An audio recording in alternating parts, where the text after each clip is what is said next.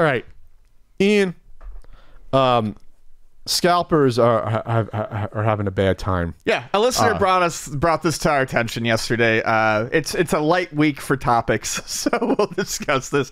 PlayStation 5 scalpers aren't happy with their public image. Boo-hoo. So grab some plush abs and cry your face in like a pillow. Bury your face in some plush abs and get over it, Slappy. So it starts off talking about how basically, you know, people are having, especially right now during the pandemic, people are, you know, they want something new to do. The new systems like the PlayStation 5 and the Xbox Series X are out, and people are having a tough time getting a hold of them because scalpers keep buying them all up. With bots, and then flipping them for, you know, extra money. So, you know, they're supposed to be going, I think this article is written in UK parlance, so it's written in Middle English, yes. Shakespearean English. So 450 pounds, I think, is what they're saying is what it costs, and you know, some people are flipping them for 750 pounds. Pat math, $1,000. So this article talks to a couple fellows, Jordan and Reagan, who via Forbes, who work for a cook group. They co-founded The Lab, a private group that advises paying users on how to scalp, how to create a cook group. Here's the quote. There seems to be a lot. It's so hard. There seems to be a lot of bad press on this incredibly valuable industry. And I do not... That's like... You're really trying hard from sentence one. Seems to be a lot of bad press on this incredibly valuable industry, and I do not feel that it is justified. All we are acting as is a middleman for limited quantity items, says Jordan, who co-founded The Lab. Essentially, every business resells their products. Okay. My head's gonna explode. Let me just finish this one. Tesco, which is a grocery store over there, for example, buys milk from farmers for 26 pence or so per liter and sells it on upwards of 70p per liter. No one seems to complain to the extent as they are currently doing towards themselves. Because it's not the fucking same! Oh my god, my head. And these are arguments that people have with us all the time. Like, what's the difference between scalpers and fucking Best Buy selling you TVs? Let me tell you the fucking reason. My head's gonna fucking explode from all these. My head's gonna explode. Yeah, it's insane. Let's start. First of all, it's not a fucking industry. You're not making anything. You're not an industry. You're not creating anything. It's not an industry. You don't know what the word industry means. Okay. Every business resells their product. Okay. You have manufacturers, creators of product, and you have wholesalers that get it out to the public. The reason why this exists is because the manufacturers do not have the wherewithal, or they're not in the business of actually selling to everyone. Yeah. They need someone to set up a storefront or online store to sell to everyone else. They don't have the pipelines and everything set up. Marge and Billy can't go 100 miles to the milk farm and get milk, but they can go to the supermarket and buy it there. So that is a essential part of the chain of getting the product to market and to the person. What you are doing, Jordan, is you are artificially inserting yourself where you don't need to in order to create a barrier to people to get your product.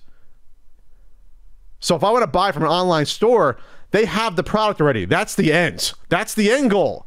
I can go to Best Buy's website or go to Best Buy in the store, and it's from the manufacturer, and it's there for me to purchase. That's the service they provided. They provided the service. They mark it up because they can buy a bunch of them. The manufacturer makes money, and now it's marked up so they can make money, and I get my product. The PlayStation 5 on GameStop or Amazon or whatever is the milk in the supermarket. It's already there. We don't need another supermarket in between. What you are doing is you are going into the store and buying all the gallons of milk and then setting up shop in the supermarket's parking lot and then upcharging it to the degree that you want. And then acting like it's a valuable step.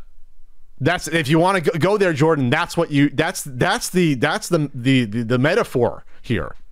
Or if you can buy milk online, you are using bots to buy all the milk online, and then I can't get milk. You're a shitty little scumfuck, Jordan. There's a weird. This happened with a person. I won't say who it was, but when we did our scalping story about 6-7 weeks ago, right after Christmas, there was a YouTuber / podcaster who I did a podcast with had a problem with us talking about scalping. And it was one of these arguments, these fucking thought exercise people that are, well, you're not thinking about the service they provide, and they start to bring out, they start to like try to go into financial theories about, well, if you have the supply restricted, that's actually good, and here's why. When you are artificially restricting a market, you are doing so much damage, not just to the end consumer, but you're also doing potential damage in some cases to the manufacturer, because they don't even know how many are really selling. They don't even know that their product's popular or not in some weird cases. So there's not really an advantage to scalping if you want to go down that route. There's always a weird theory about, well, if you raise prices, that controls the market better. No, it doesn't. You're restricting it to only a certain amount of people can buy it then. Less people can get your product, in theory, when you do that. I'm just over these fucking thought exercises for scalping. Raising the price on something is not providing a valuable service. It's not an industry. Any way, shape, or form. There's literally no value being added. It's not an industry to buy a scalping bot or set it up and to run it. If you hadn't bought that, they could have bought it for a cheaper price. You are actively being a problem. And a lot of times they are. Yes, they're clicking, oh, I'm going to click checkout, and within 10 seconds they can't because the bot got it in a second. You're telling me that's an industry? What value are you providing by restricting the supply artificially? People will bend over backwards to make themselves feel better about being absolute scumbags. What is the value provided? Oh, we're getting it to people that couldn't get it. Yes, because you made the problem. You bought all the milk. You created the problem. You bought that $3 gallon of milk, and now you want $5.50 for it, which people try to do with the chicken sandwiches at Popeyes last year. I read people were trying to buy all the Popeyes. Oh yeah, I saw a picture. I saw two dudes standing outside with huge bags of chicken sandwiches trying to sell them. They probably didn't sell any. No, because that's a fucking dumb idea. We're not buying your $20 chicken sandwich that should cost us $4. We're not doing that. So here's towards the end of the article. This is where I wanted to make sure I touched on this. Both Reagan and Jordan say, so they flip it. Instead of providing a valuable service, by the end of the article, Jordan and Reagan have changed their minds. Okay. We are ultimately helping people. We're helping people by giving them financial opportunities to resell consoles at an inflated price. I mainly just try and help others now. That's all that really matters to me. You're fucking off. You're fucking Robin Hood. Yo, are you kidding me? You're a hero. The whole group came about near the start of the first UK lockdown. It makes me so happy that I can help people make some extra money for themselves. You know, it'd be great if people who are fucking going through lockdown had the entertainment devices that they wanted to buy for themselves to get through lockdown. And this YouTuber had a problem with me, podcaster, because they were like thinking, I brought up the fact that, well, he said like, oh, people can wait to get it. And I said, well, imagine if you have a kid that really wants a PS5, and and he's he really wants it, and kids really want stuff, whether it's Tickle Me Elmo's back in the day.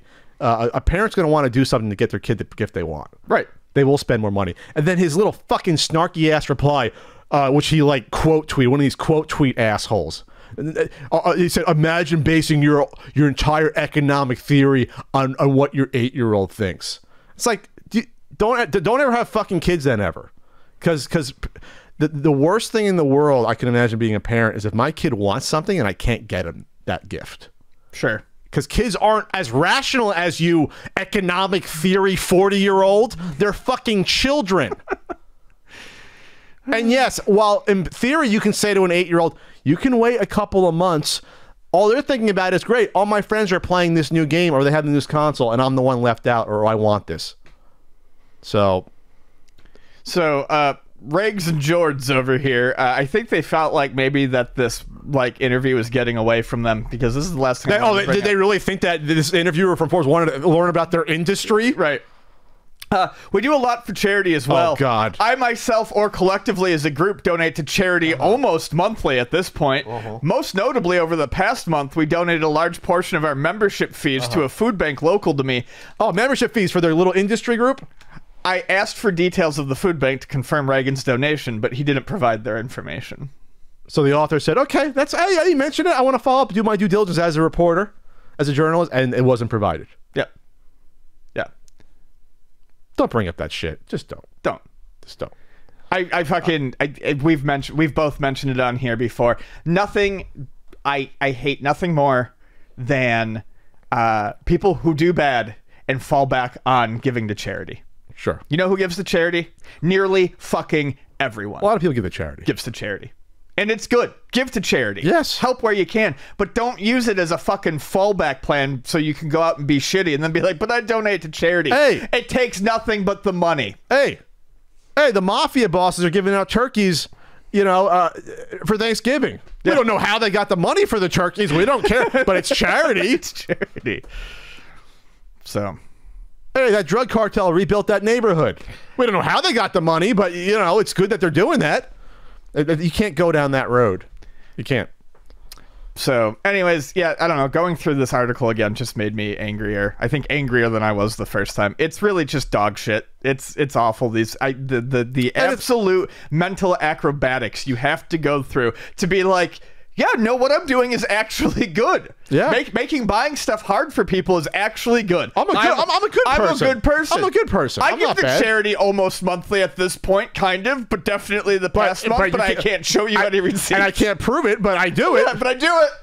I do it. Fucking stub your toe, you piece of shit. It's also I hope you kick a wall. Kicking a wall hurts, Ian. It does. It sucks. That's why I wished it on him. You don't want to stub your toe. Get turf toe. Turf toe, that's a thing. I know Mahomes had it during the Sanders Super Bowl. had it. Mahomes had it during the Super Bowl. That's why he couldn't run around. What was I going to say? Turf toe. It's also on these retailers' websites that have better security, because they talked about having like this in the UK. There's this, I guess, security where they send you to another website after you input your credit card to make sure it's you. Some websites have it, some don't. When I buy from a website in the US, I know people hate, like, I'll click on all these click on all these boats, and then sometimes they're not really a boat and you have to redo it. But I hate it when it's click on like the traffic lights, yes, or something. Any of them really, but when there's like a sliver, just a sliver. You don't know. You don't have to be 100%. I mean, probably 90%. No, you're allowed to miss one or two. But why can't we input that for when you're doing checkout for these? Not every item on Walmart.com or Best Buy. Some of them. And then the bots would just break. Just input the security.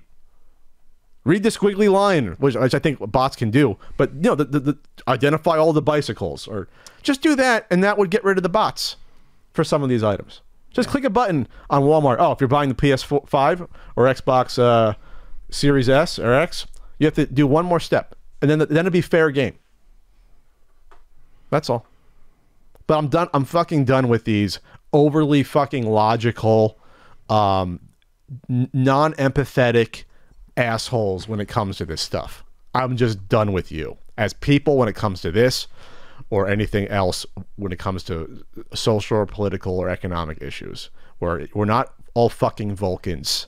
People live. Emotion is a real thing that people deal with every day. It needs to be taken into account. And all those people that say that, I'm like, okay, how logical is your religion or who you got married to? Right. Where's the logic in that, asshole?